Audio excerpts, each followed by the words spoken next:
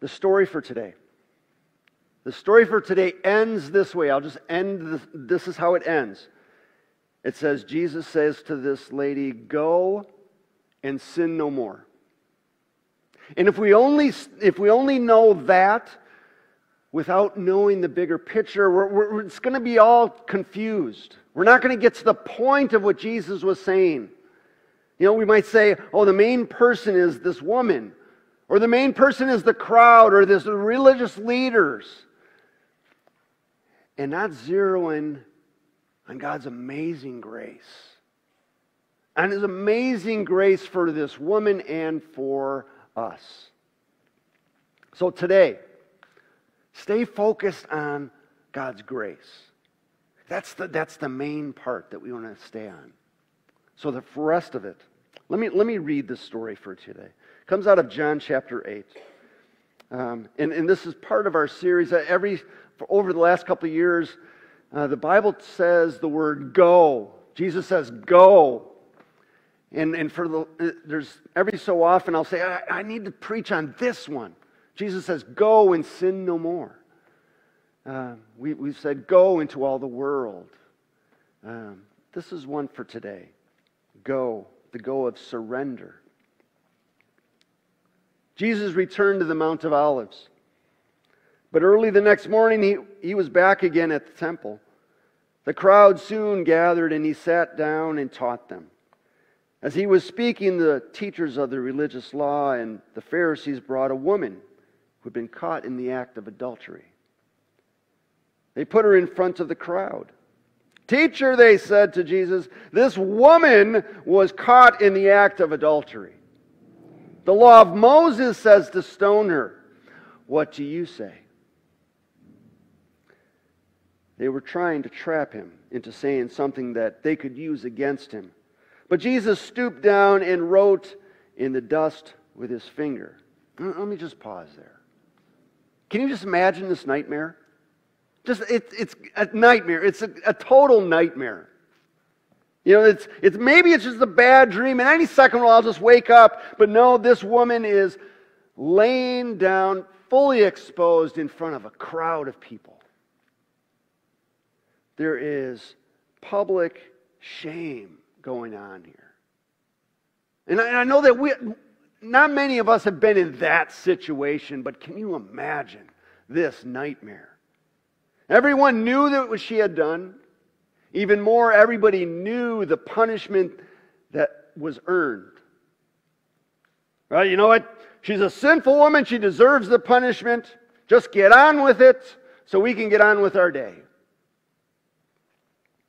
And she lay in front of this crowd, in front of Jesus, this teacher. And they interrupted Jesus' classroom to throw this lady in front and say, "Well, what are you going to do about it?"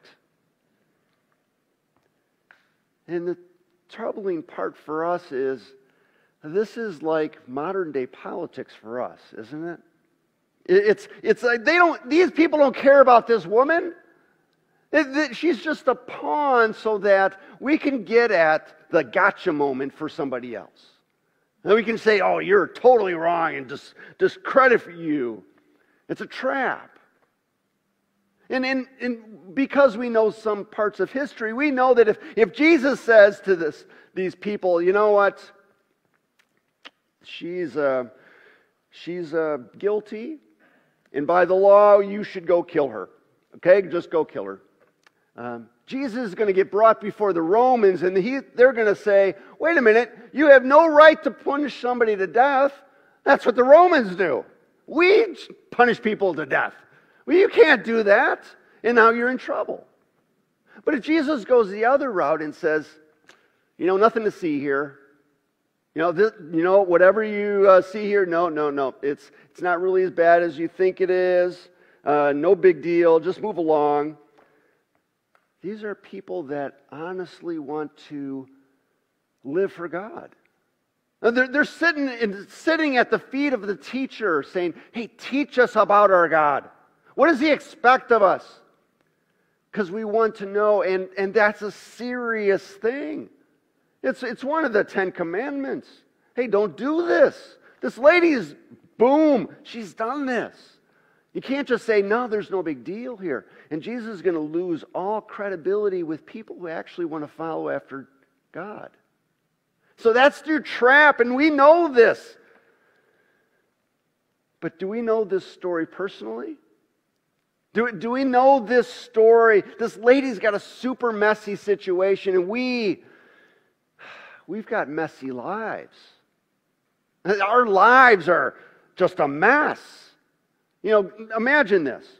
Imagine someone followed you around all day with their cell phone and then just uploaded everything you did on TikTok or, Chappy Snappy or whatever they do nowadays. That everything went up. Everything you did. Every second. That the world could see just how messy our lives are. They can see those situations of, all right, do I like cut this person off when I'm driving, or yelling at them, or oh no, sorry, that was person from my church. Oh, how you doing? God bless you. You all right? And then however it is, where they would see every screenshot on your computer. They can see every text you send. They can see every second of every day. Our lives are just as messy as this girl's. And usually we would go one of two directions. This is just our human nature. And for the most part, we just minimize our sin. We just say, all right, come on. Our culture doesn't really understand this. So we just go that route. This is no big deal. And these are not really sins in our culture. The body counts, they're not taken seriously. Being with somebody who is not your spouse is not taken seriously. This would be yesterday's news in our world. See, we don't really have shame over that anymore.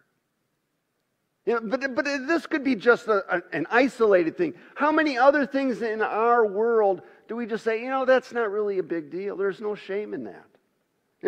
Compared to some of the other people, this is not a big deal. And we minimize it. And we take our sin and we just say, it's not really that much. Everybody's doing it. Many years ago, before I found a home here in Muskegon, I would come up and I would paint my friend's house. He lived in Grand Rapids. And it seemed like every time I went up and I helped paint his house, I got stopped by the cops. Because I was speeding, of course, because in my early 20s I didn't know how to not press the pedal down as far as it could go. So it was my second time up here.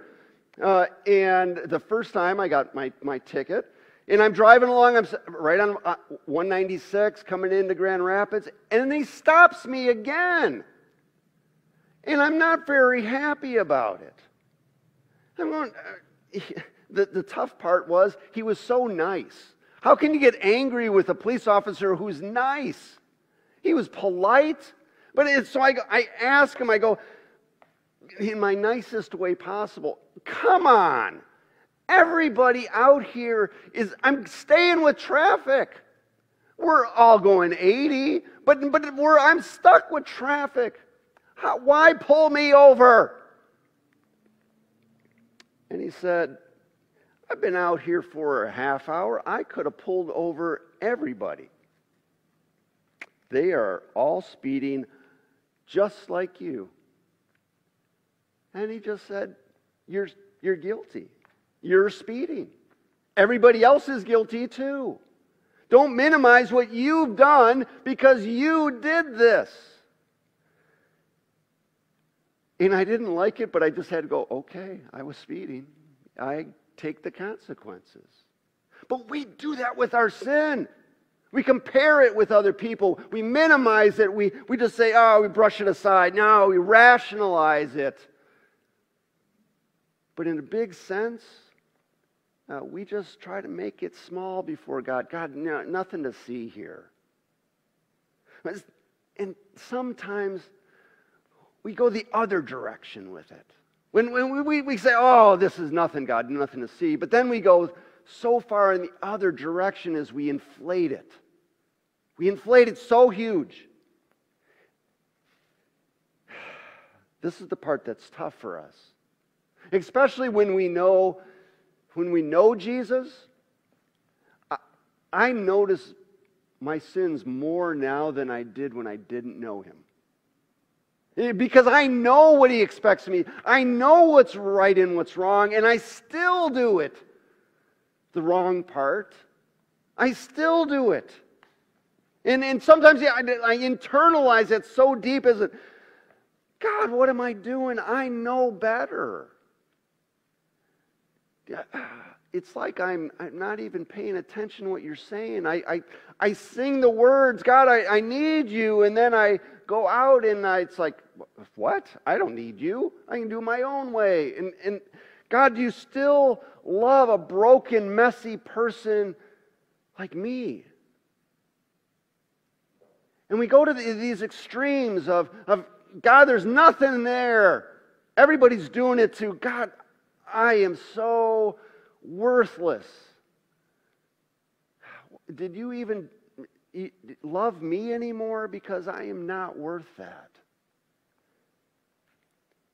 You know, Jesus sees this woman in the middle of her spiritual reality, for what it is. That she doesn't know Jesus. That she is just a person in deep mess. Just like us.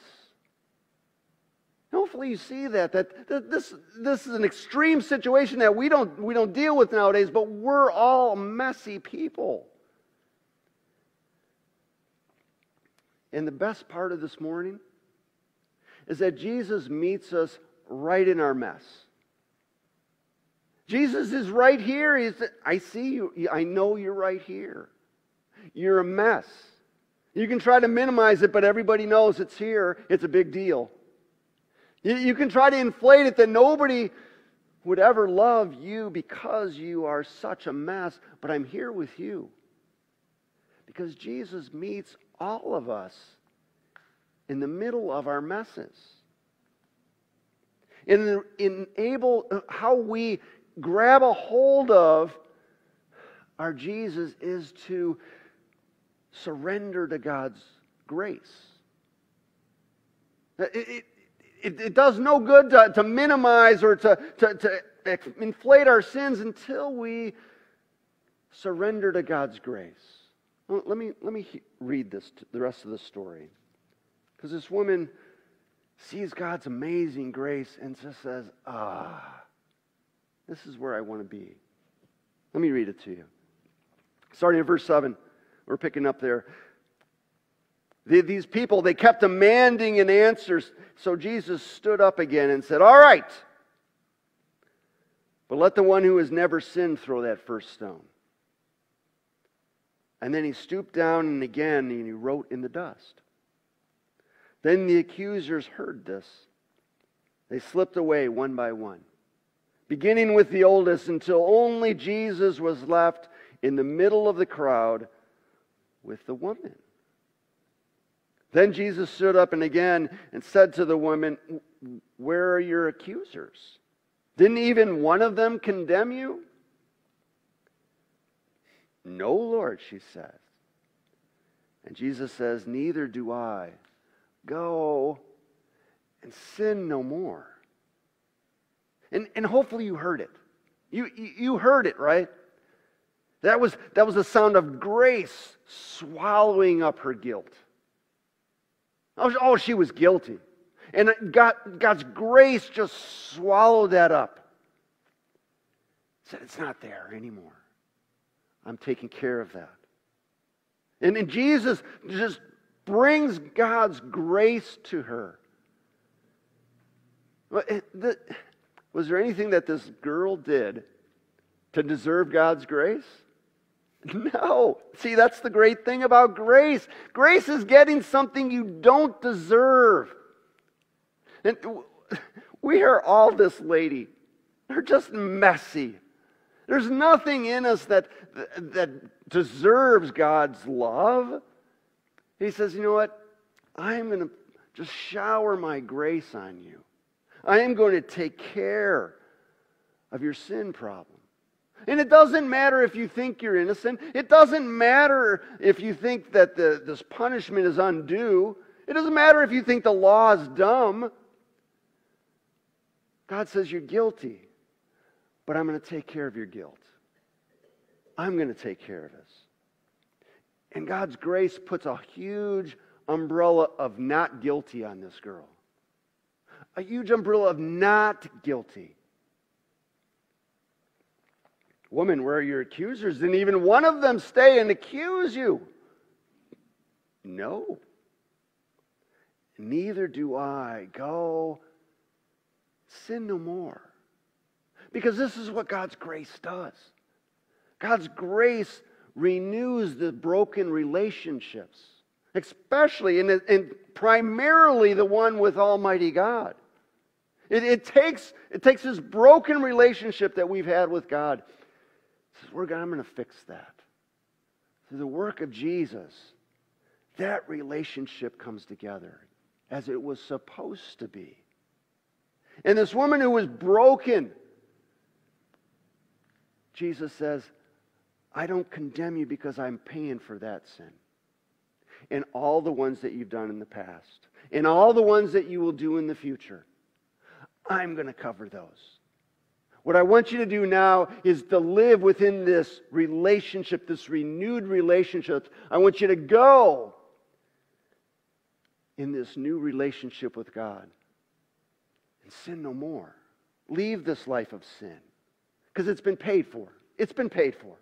I've paid for it. Let's go on. Jesus challenges her and says the go doesn't mean that she's not guilty. It doesn't mean that she's going to have to pay for this because it's done. It means that she and her God are in a relationship again. See, the tough part for us is the idea of surrendering to God's grace. And to say, okay, I'm not finding my way out of my mess on my own. I need to surrender to it. And in case you're wondering, surrender is a military term. You guys knew this, right? Surrender is a military term. It refers to ceasing all resistance and submitting to the authority. It's submitting you're fighting against them and saying, okay, you're in charge. It was back in 1945, in the end of World War II, Europe was done. Hitler was gone. The Nazis had been taken care of.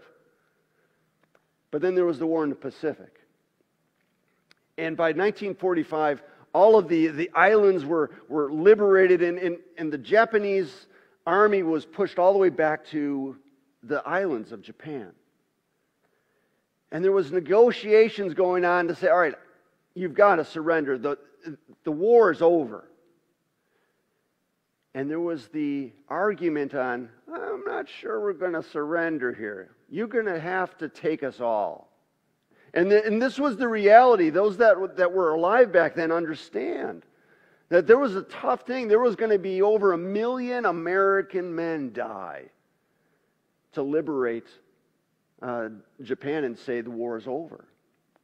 But within Japan, there was 6 to 10 million people, men, women, and children who were going to take up arms and say, you will not take us alive. We will not surrender. There will be absolutely no submitting to your authority. There was no surrender. And what happened was there was, debated by many, many people off and on, but there was 2 bombs that said that you need to completely surrender. And this is a picture on the battleship. I believe it's the Missouri in Tokyo Bay, where it was the absolute surrender. As in, no, you're not just going to be in charge of your military. You're not going to be in charge of this area. Absolute surrender to somebody else who's going to take care of things now. Have we done that with our lives, our spiritual lives. So to say, God, I'm a mess. I am totally wrecked here. I need 100% absolute surrender to your grace so that I can go and live in that relationship with you. I need to totally surrender. Any way to it's thinking that I know better than you, that I can do it on my own, that I can unmess myself. I need to completely surrender. You know, this story brings up such emotions out of people, and we focus on the shame, or we focus on the injustice of it. That where's this guy? He was at fault as well. And there's side issues. The huge point for this is the 100% surrender to our God. And to say, I need Jesus more than I need air in my lungs. I need Jesus. I have such great guilt, but your grace is so much greater. And I need to surrender to your grace in my life so I can live with such great gratitude. Is this you? Are you a mess? Have you surrendered to God's grace in your life? To say, I need Jesus. And now I need to live in this relationship with God and sin no more. I need to leave this life of sin. My hope is that you will totally and unconditionally surrender to God's amazing grace, who covers all of our sins and allows us to live in relationship with Him, that we might go with Him. This woman found everything she ever needed in God's grace. My hope is that today, if you don't know anything about God's grace, that today is the day you know it. That it covers a multitude of sins. Every one. God's amazing grace. Pray with me. God, in the middle of today, of all days, we hear your voice calling to us to surrender to your grace. And some of us know Jesus, and we know that you have paid for our sins, and we have been covered by your grace. Yet we forget that it takes us into everyday life as well, that we live in your grace all the time, that we may go and sin no more. God, we ask your blessing on us as we prepare to leave, that we might leave with your grace. God, we ask your blessing on us as we seek to live lives worthy of our calling in you. We ask your blessing on us as we live today for you. Amen.